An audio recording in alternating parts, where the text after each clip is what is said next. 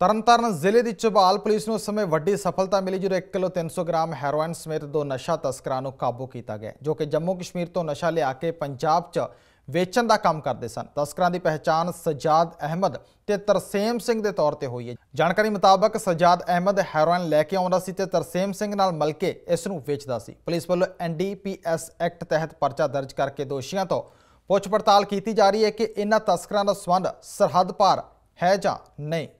ये मुहिम के तहत SS सरदार दर्शन सिंह मान की अगवाई के तहत अज ਝਬਾਲ की पुलिस में बहुत वड्डी सफलता प्राप्त हुई है।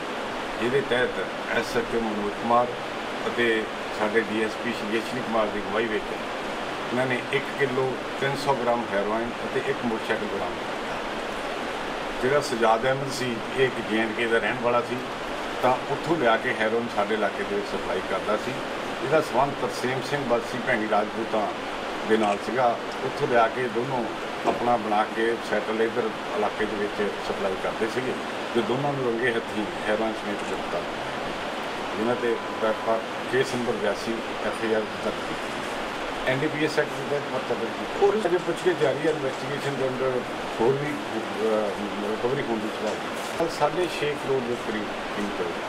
कुछ भी लिया सकता, बट पंजाब पुलिस सतर्क है। इस वेले नशे के खिलाफ बहुत वड्डी मुहिम चल रही है।